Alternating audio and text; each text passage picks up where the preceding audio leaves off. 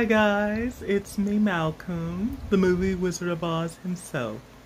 So, you may have noticed that I did my review on No Time to Die, and since I absolutely love Daniel Craig's movies and the new one, I decided to rank all of the all of his movies from least good from to the best.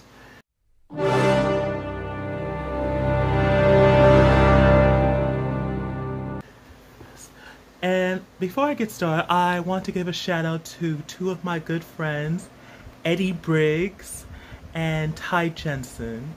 A hero can save us. I'm not gonna stand here and wait. Who just discussed about their ranking video about their ranking for the Daniel Craig's movies. So this is for you guys. So let's get started, shall we? For this, to start off, I do believe Quantum of Solace was the least favorite of mine. I mean, that movie was good, but not that much. I've been everywhere, man, looking for someone who can please me. Well, even though it did pay a tribute to a death scene from Goldfinger, how one of the Bond girls died on the bed while covered in gold, while in this movie she's covered in oil. It was a callback for it, and I do believe the villain, Mr. Green, was least of my favorites. He was the weakest link, you know. He wasn't that much of a villain anyway. Then there's Spectre. If I risk it all. Spectre. I absolutely love it. I absolutely love the theme song that Sam Smith ever did. It was definitely one of my favorites right now. But it really didn't bring up the pieces together for all that movie. I was shocked how this movie was introduced to the secret organization that's like Hydra to MI6's SHIELD.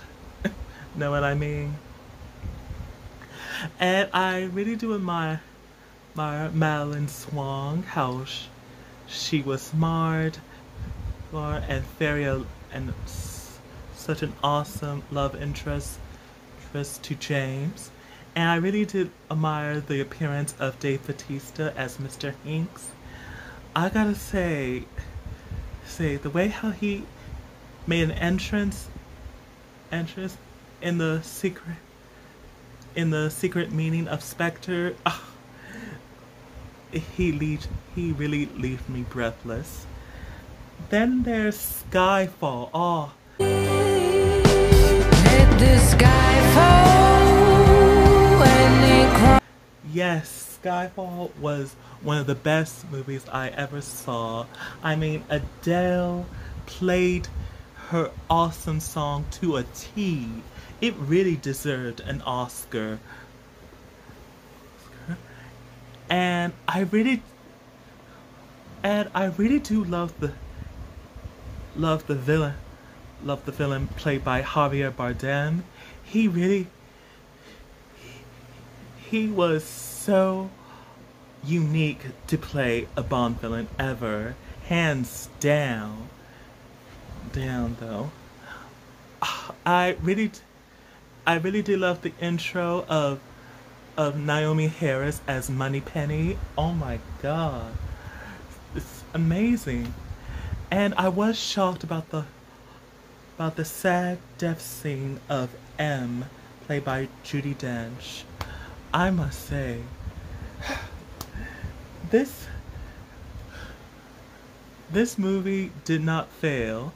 Then there's the recent new one, No Time to Die. There's just no time to die.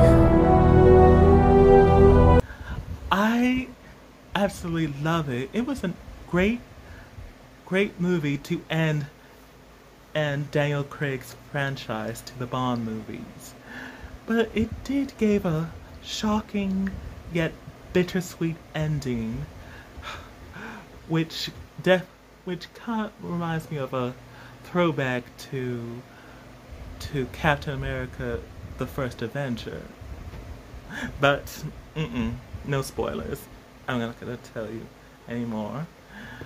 Yeah, it has some shocking scenes in it. I absolutely love Rami Malek as the villain in this movie. It was crazy, and I really did love the badass of Ana de Armas, the same actress who was in Knives Out with Daniel Craig. He was awesome. She was beautiful yet so badass. I love her. I just love her. I wish we could see more of her in the future if they do make spin-offs of the franchise. But nothing compares to my number one pick, Casino Royale. Yeah.